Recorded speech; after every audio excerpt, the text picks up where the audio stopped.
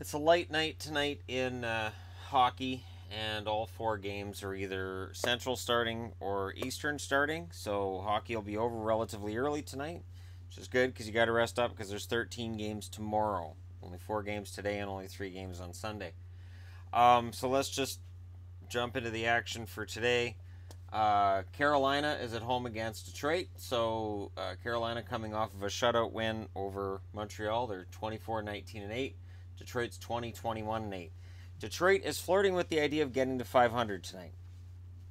And they are, it's one of those things where you look at them and you say, well, they're not in the running, but they're not really out. I don't know. I give it a couple of weeks, then we'll be talking about other selling. But for right now, I mean, if Detroit could just somehow put together 3 or 4 wins, they can get back into at least the conversation. And for Carolina, they need to win this one. It's likely Ward in net again. They haven't said anything about Darling, and apparently they're not going to reveal who the starter is before the game. Mrazek starting for Detroit, which is a surprise to no one. Detroit's 4-5-1 in their last 10. Carolina's 5-5-0 in their last 10. Dylan Larkin, the leading scorer for Detroit, 49 games, 8 goals, 30 assists, 38 points. Teravainen's the leading scorer for Carolina, 51 games, 13 goals, 27 assists, 40 points. Teravainen's turned out to be a very, very good player. If Aho didn't get hurt, Aho would be number one in scoring, but it is what it is. Personally, if I had to make a pick for tonight, I would say because it's on the back half of a back-to-back, I would favor Detroit, but Detroit is so wildly inconsistent, I can't say that with any sort of confidence. And that's a shame if you're a Detroit fan to hear that. I'm aware of that, but it is what it is. If Larkin can get a few points and maybe Tatar gets going, if I assume he's not hurt. And if my green chips in a point or two here and there while they're showcasing him for a trade, I guess we'll find out tonight. But I do like Detroit's chances because it's on the back half of a back-to-back for Carolina. Next up, the Capitals and the Penguins. Do you like PTSD? If you're a Caps fan, it's here tonight. The 30-15-5 Capitals, who are 6-2-2 in their last 10. In Pittsburgh against the 28-21-3 Penguins, who are 8-2 in their last 10. It's probably Murray, probably Holtby in net for the goaltenders. Ovi's the number one scorer for the Capitals, 50 games, 30 goals, 23 assists, 53 points. Phil Kessel, the number one scorer for the Pittsburgh Penguins, 52 games, 21 goals, 38 assists, 59 points, and he didn't go to the All-Star game. The Penguins, that 8-2 record in their last 10 is intimidating. They're playing the best hockey of the season right now, and they're at home against Washington. This might sound familiar to Capitals fans, and I'm sorry if this triggers bad memories, but the Penguins have been playing some incredible hockey lately.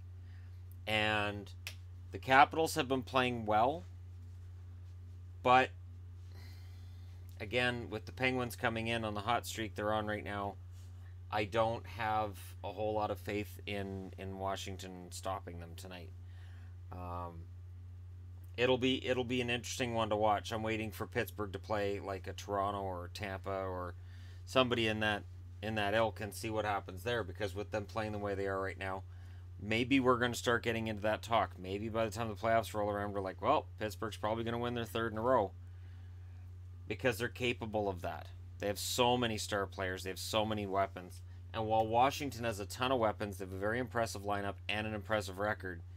It is hard to get around the fact that Washington's history for the last 30 years has been filled with disappointments against the Pittsburgh Penguins. So again, this might be a PTSD kind of moment for Washington Capitals fans, and I apologize. So let us go ahead and move on to the next game of the night.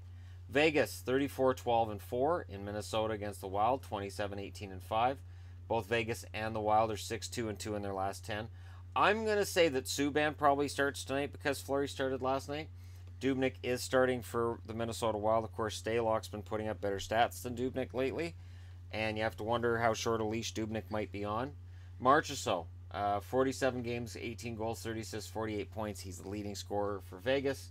The leading scorer for Minnesota, Eric Staal, 50 games, 20 goals, 23 assists, 43 points. Rumors of his demise from a year and a half ago were greatly exaggerated. And for Minnesota, it's funny because now the Ducks are in that playoff spot, right? And the Flames, even though they're on this slide right now, the Flames are going to be solid. Now the Avalanche have a wild card spot. The Stars have a wild card spot. The Stars are trying to close in on St. Louis for that number 3 spot in the Central.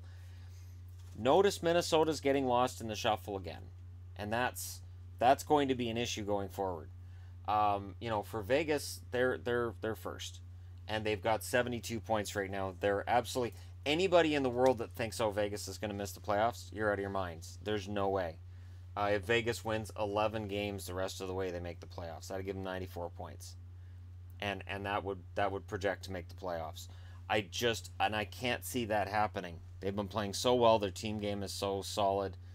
They don't get rattled, and let's say they don't re-sign James Neal and they trade him off. There are enough offensive weapons in Vegas that it's not going to make a big difference. And I do think James Neal stays, and I do think James Neal re-signs in Vegas. And he might even give them a little bit of a discount because I think he's really enjoying it there, as everyone in Vegas seems to be. When a team is having fun playing together, it shows, and it very often leads to wins where you otherwise probably wouldn't have them. And they have great synergy throughout their lineup. I really can't think of a weak spot. And tonight, Minnesota's going to try to test that because Vegas is on the back half of a back-to-back. Minnesota didn't play last night, so Minnesota should essentially win this game. They're at home. They're more rested than the opposition, and they're supposed to be a very good team. And the Minnesota Wild should be in contention for that playoff spot right up till the last weekend of the year.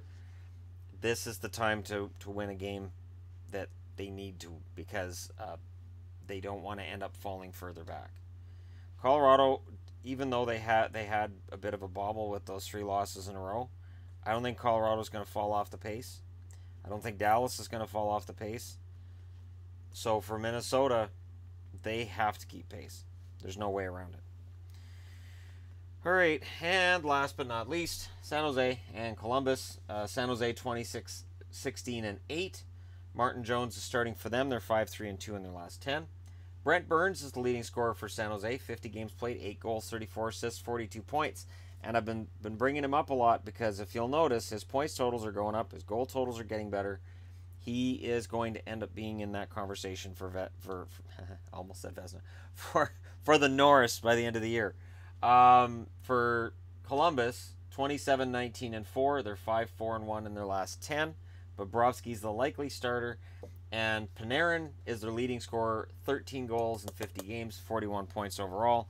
Panarin's been a solid addition, outscoring what I think Saad would have done there. I don't know that Panarin's given them as much scoring as they probably would have wanted. But he's played well. And Columbus, in general, their scoring has been down. So maybe they'll all get together and start playing better soon, and their scoring will go up. Who knows? But either way, they're still in the running. San Jose's still in the running. Of course, San Jose's second in the division, but Anaheim's getting close, and I'm sure they're aware of it. And LA's still out there lurking about trying to blow their season, but who knows? Maybe they'll turn it around too. And the Flames, who are doing their best to lose games that they should win, when they have a lead. Calgary's blown a lot of leads over the last week. And 2 weeks, actually. So San Jose needs to go in and win this one tonight. I personally would say Columbus probably wins it, but that's just my opinion. Let me know your opinion on tonight's games, which one you're most looking forward to. Personally, if I had to choose, it'd be Pittsburgh and Washington, because those games are always spirited and fun. Always. Yes, Washington tends to suffer at the hands of the Penguins more often than not, but they're fun games to watch. So, thank you very much for watching. Hit like and subscribe if you're browsing your way through. You just happened upon this video. And hey, that guy's probably starting for Pittsburgh tonight. It's February. So thank you very much for watching. Happy Groundhog Day, and I'll talk to you again soon.